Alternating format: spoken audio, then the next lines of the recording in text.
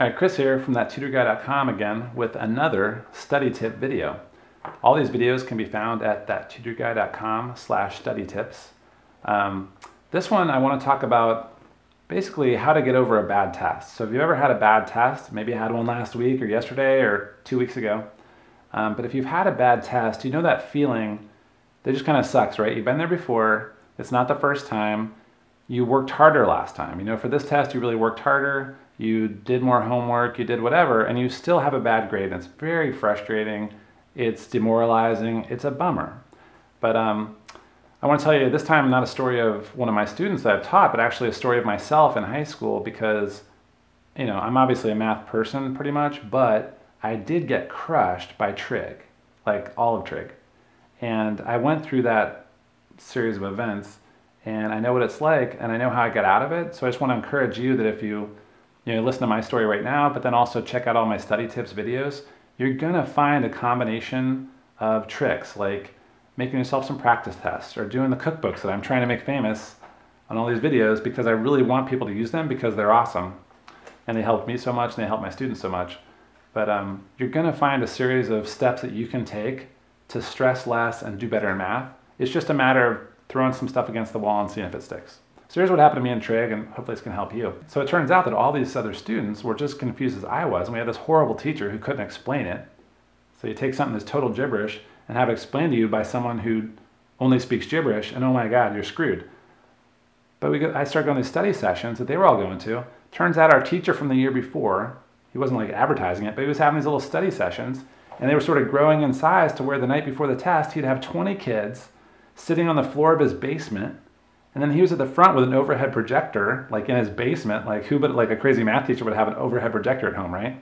This guy had a math projector at home, and he's teaching trig, and in 1 hour, maybe 1.5 hour tops, he can teach all these people how to do everything they need to know for the test the next day. It was crazy.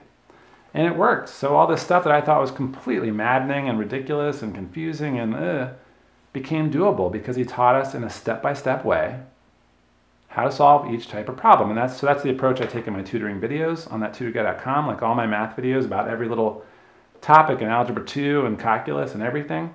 Those are all step-by-step videos where I'm trying to impart that wisdom, like show you how to do these problems step-by-step the right way. But also my other my study tip videos, like the cookbook technique, you know. In there I'm trying to show you how to use cookbooks and write down the steps step-by-step. And this is all stuff I learned in these study sessions for trigonometry. So that's sort of the approach you learn to take towards math. It's not look at it as something you're supposed to understand, but look at it as just like, it's one type of problem. There's maybe 3 things that I need to do to solve it. Next problem. Step by step, plug and chug, cookbook. That's what worked for me, and that's what works for most of my students. And you might find you need other study tips as well. If you're having a lot of bad tests and you're feeling really demoralized, there's a decent chance you have math anxiety, so there's some things I discuss in other videos you can do about that. Most important of which is like doing a lot of practice tests and really mixing up the order and stuff. Don't just look over your notes. Do practice tests. Make practice tests if your teacher doesn't give you enough practice tests. Practice, practice, practice. But overall, the same way that trig turned around for me, it can turn around for you. So whatever class you're in, you're struggling with, maybe math has been a problem for your whole life, but it's going to turn out that if you work hard, and not just harder but smarter, if you try some techniques like making cookbooks, maybe you have a new routine before each test.